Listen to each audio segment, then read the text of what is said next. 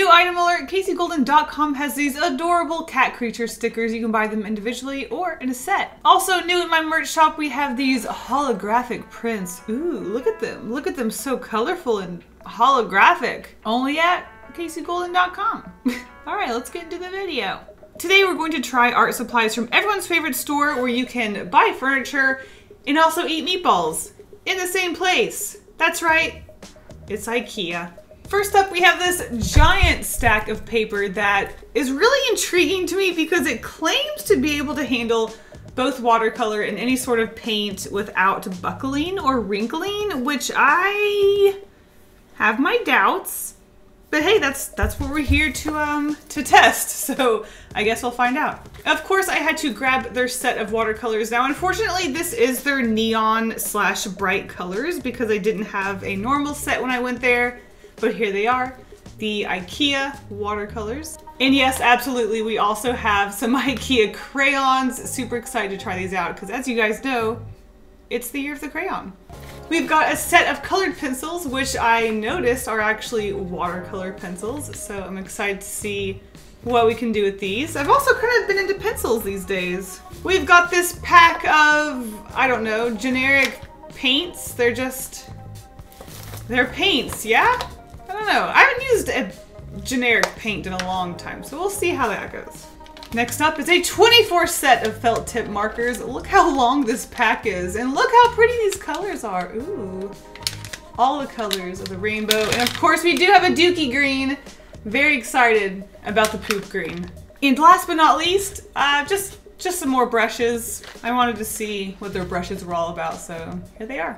So let's get started swatching everything on this paper that is apparently going to be wrinkle-free when you add water to it. I am just so doubtful. Okay, let's start off things dry before we get into that disastrous wet mess with some crayons. All right, here we go. Let's just jump into it. It's a crayon. It's a wax crayon. So far, I have to be honest, these feel a lot better than Crayola crayons. There's actually no flakes coming off. Where are the flakes? They just seem to go down so smoothly, and there's absolutely no residue and dust coming off of them, which is very, very nice. I love these blues and teals and the green. Oh gosh, this is making me excited to work with crayons again. I'm actually impressed with how these felt. Let's move on. All right, keeping it dry while we can, we have our felt tip pens. So with that, let's get to swatching. All right, starting off with a thick stroke and the thin stroke. I mean, it feels nice. I'm actually really interested in seeing how they blend. So I'm gonna go ahead and swatch all of them once, and then we're gonna see if we can make like a blended rainbow and see how that goes. Oh my God, that sap green. We love to see a poop green.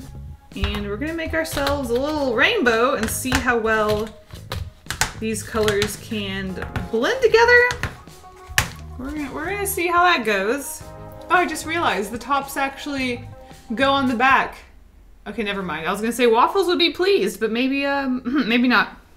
I'm also starting to notice that the paper is really starting to buckle where I've put a lot of ink down. So, IKEA, you have some explaining to do. If you put down, well, oh my gosh, this paper can't handle it. Oh boy. Okay, let's just admit that these colors don't really blend well. I mean, honestly, it wasn't a horrible job, but no, I would say they can't really. All right, that is that for the markers. Let's move on to something that is a little bit dry for now. We have our colored pencils. I'm scared, but let's do it and see what happens. We'll also try to do a rainbow blend with these guys as well.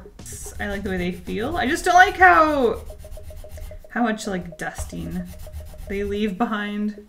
Let's just put a rainbow here. I mean, I can tell they're actually blending quite well together anyway, so that's nice, I guess. Okay, I also forgot that it came with a pencil sharpener, though I'm sure it works just fine. It's a pencil sharpener. How do you mess up a pencil sharpener? It's turning into quite an interesting slimy texture. Very nice, though. I gotta say, not surprised. That paper is super buckling. Oh my gosh. How could you lie about it? Whatever, you know what? Let's move on. So next up is something I'm definitely not used to using, and it is what IKEA calls ready mixed paint. Oh, okay. Oh. Oh. Why is that so funny? It's not funny. Nope. All right, let's go ahead and start swatching these goopy paints. I gotta say, these are some very bright and colorful swatches we have here. This is probably the most colorful swatch page I've ever had. And finishing up with black. Oh, the black goes down really solid compared to the other ones. So pigmented, wow. Here is our orange. When I was mixing these together, it definitely looked like I was putting ketchup and mustard together. Next, I used red and blue to make this brown? Deep violet? Brown. It's brown. It's, wow. And mixing our magenta and cyan, we have this, ooh. No, that's a purple. Actually, this actually just looks really similar to the blue color. That is going to be it for our paints. Let's move on to our last but not least, watercolors. All right. Oh my god. Yep, they weren't joking. That's, wow. Yeah, that's neon, all right. Ooh, I really like this highlighter blue. It looks more like a teal and I really like it. Now I am curious if these can blend really well, so I'm going to do a quick, like rainbow, of course, blending between our neon colors just to see if they are able to blend. I gotta say, these really don't feel much like watercolors to me. They're very dry, so I don't know.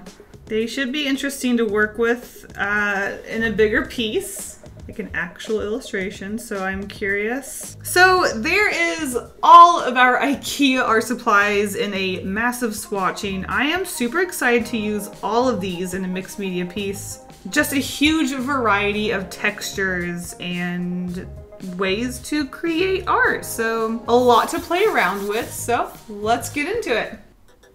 All right, so as y'all know, I have been super obsessed with worms. And we're gonna draw worms on a floating island with furniture, of course. This is art being created with IKEA art supplies, so furniture has to be involved some way. So on top of our island here, I want to have some furniture, just random furniture on a random floating island. You know, nothing weird, nothing strange to see here. I'm super digging this wonky, not making any sense sort of situation. Okay, let's give our worms a coffee table. They're having a little conversation, having their morning coffee. You know, hashtag only worm things.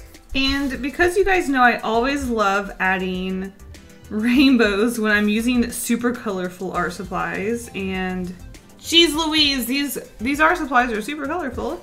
We need a very interesting rainbow. Are you ready for this? This is going to be a rainbow of worms. Let's add a few worms coming out of our island here, because I'm sure these worms don't live alone. Not too many, just a few popping out here and there. I think this is gonna be it. Let's get into it.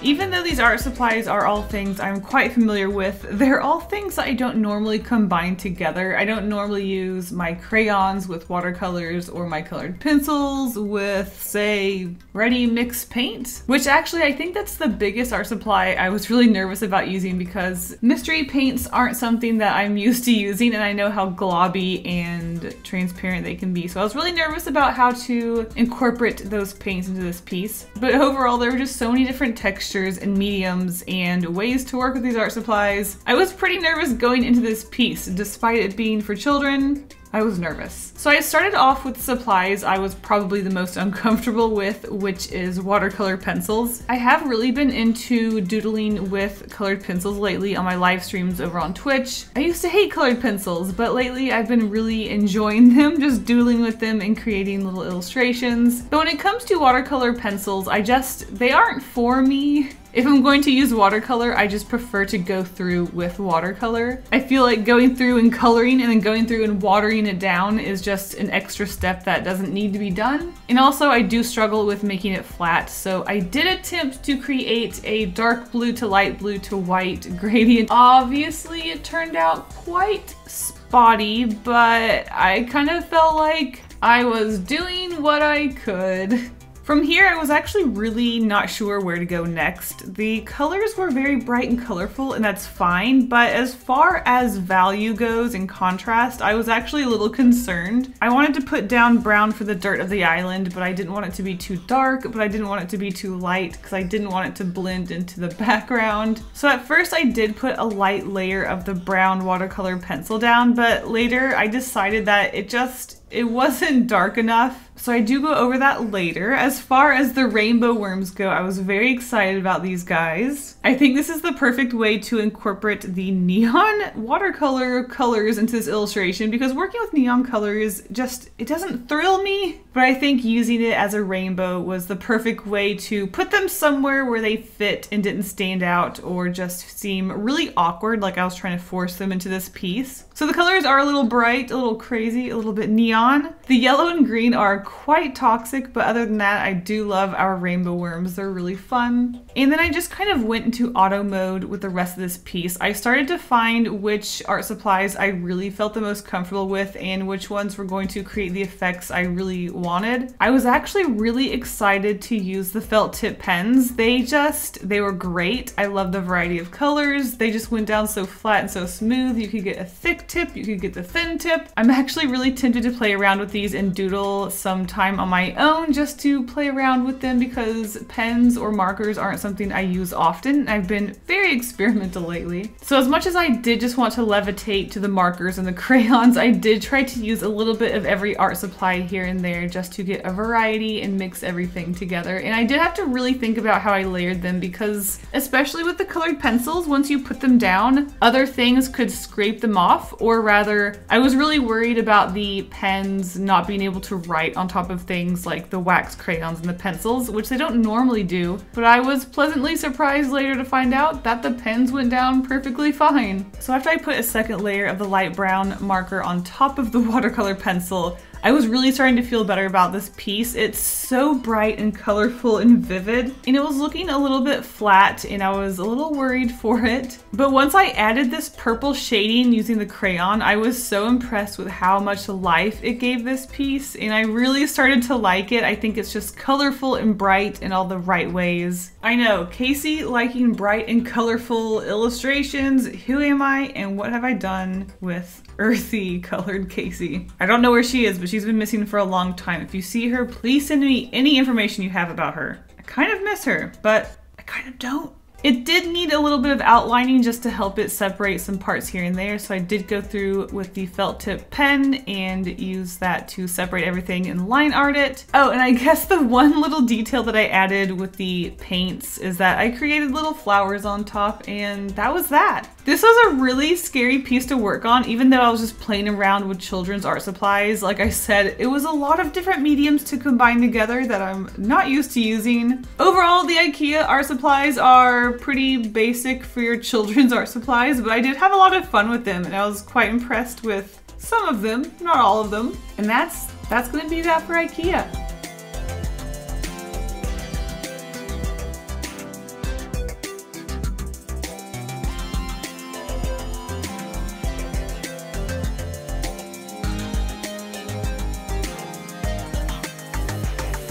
Don't forget to head to KaseyGolden.com for all of your Kasey Golden merch. And before I go, I want to give a huge thank you to the patrons for all of their support. You guys are the best. If you want early access to the videos, secret sketches, exclusive live streams, and more, check out the Patreon in the description below. Thank you guys all so much for your support. Stay golden. Bye.